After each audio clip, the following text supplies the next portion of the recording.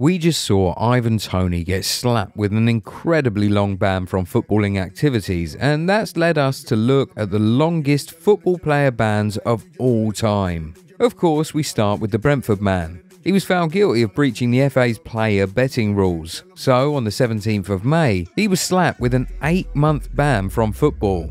This means that Toney's really prolific season came to a premature end, and he won't be playing football again until the middle of next season. 4 years ago, we saw something very similar with Daniel Sturridge. When it was confirmed that he'd be leaving Liverpool after the Champions League success in 2019, Sturridge was linked with a move to Sevilla.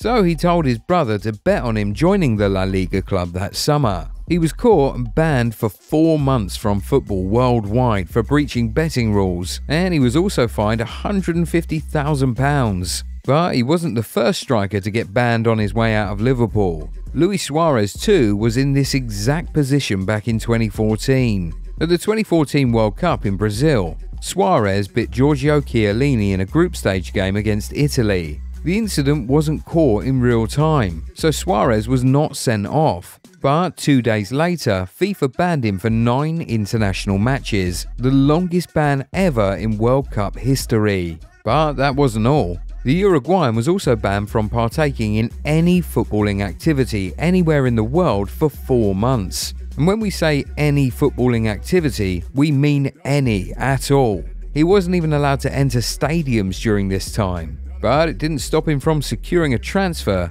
so he moved to Barcelona that summer and memorably went on to complete the European treble in his first season there. In this video, we've seen players get banned for breaching betting rules and for assault, but this next guy received a lengthy ban for failing a drug test. His name is Kolo Touré, and the year was 2011. He was playing for Manchester City at the time when he failed the drug test and was immediately slapped with a 6-month ban beginning on the 2nd of March 2011. Kolo would eventually leave the club to join Liverpool in 2013. Kolo Touré getting banned for failing a drugs test reminds us of a very influential figure at Man City right now who also got a lengthy ban some time ago for failing a drug test. Can you guys guess who it is? We'll tell you at the end of the video. But for now, let's look at Patrice Evra. In November 2017, Evra, who was playing for Marseille at the time, kicked a fan in the head during warm-up before a Europa League game. The Frenchman immediately got sent off, but that was going to be the least of his worries. UEFA charged him with violent conduct and then banned him from all UEFA competitions for 7 months. Because of that incident, Marseille also terminated the former Man United defender's contract. We've looked at former Liverpool, City, Arsenal and United players. It's now time to look at a former Chelsea player. His name is Adrian Mutu. The Romanian forward was still a Chelsea player when he tested positive for the use of cocaine in 2004. He was slapped with a 7-month ban from football. Chelsea immediately terminated his contract and even sought compensation from the player for a breach of contract. Speaking of getting a ban for cocaine, there's a certain man whose name just has to come up. We're sure you can already tell who we're referring to, but we'll come to him later. Right now, we want to look at a former Man United player who got slapped with a lengthy ban for a very weird reason. His name is Rio Ferdinand. The centre-back, who had just moved to Man United from Leeds United in 2002, missed a drugs test, and for that, he was banned for 8 months. No, he didn't fail the test, he only missed it. The test was scheduled to take place after training one day, but Rio forgot and left to go shopping immediately after training. When he remembered, he quickly returned, but it was too late. The defender later took the test and passed. He even offered to take a hair follicle test to prove that he didn't intentionally try and avoid the test, but the FA refused and went ahead to slap an 8-month ban on him from both club and international football. Ridiculous if you ask us, especially when you consider that Mutu was banned for 7 months for testing positive for cocaine. Even worse, Christian Neguay, who was playing for Man City at the time, only got a £2,000 fine for missing a drug test. But it seems like the Leeds United to Man United pipeline knows how to produce some really lengthy bans. Another case in point is Eric Cantona. The Frenchman moved from Ellen Road to Old Trafford in 1992 and immediately became one of Man United's most important players. But fast forward to January 1995, and Cantona was in the headlines for all the wrong reasons. It was a Premier League game against Crystal Palace, and Cantona had just got sent off for kicking a Crystal Palace defender. But little did we know that there was a more controversial kick to come only seconds after. While walking off the pitch, Cantona just suddenly stopped and unleashed a kung fu kick on a fan in the stands. The kick was quickly followed up with some punches. We all saw that and instantly knew that Cantona would be out for a long time. And we were all right.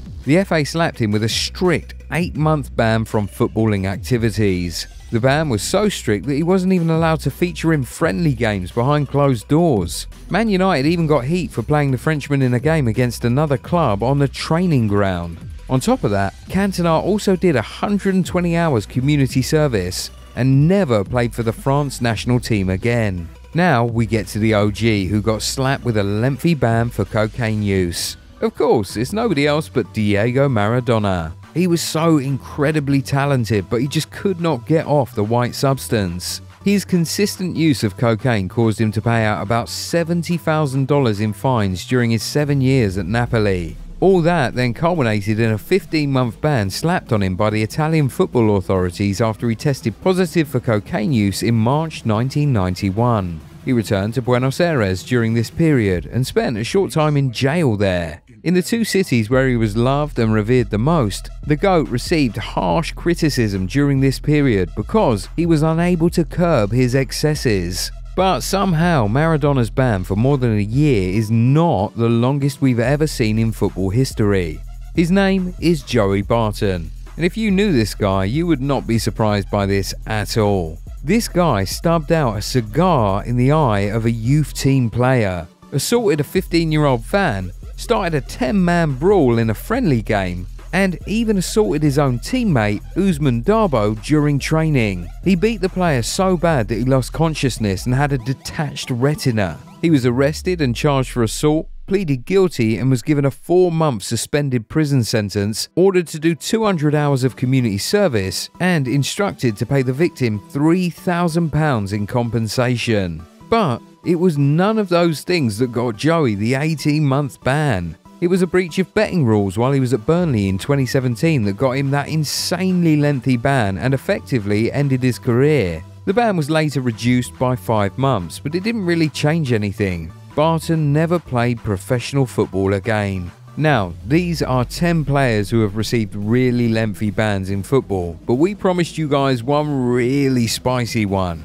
An influential figure in the current Man City team. Well, it's not Erling Haaland or Kevin De Bruyne. It's actually the boss, Pep Guardiola. Yes, Pep was banned for 4 months after testing positive for nandrolone. But here's the thing, he was wrongfully banned. He was eventually cleared twice, first in 2007 and once again in 2009. Apparently, the man was innocent, but he still served the 4-month ban. But back to the Ivan Toney case. What do you guys think about the punishment? Too severe or just perfect? Also, what do you think Brentford should do about him? Terminate his contract and sign a replacement in the summer, or trust the other players like Mbeumo and Wissa till he returns? Share your thoughts with us in the comments. If you enjoyed this video, give it a thumbs up and subscribe to the channel. Also, turn on the bell notification so that you never miss out on new content. And we will catch you in the next one. Bye.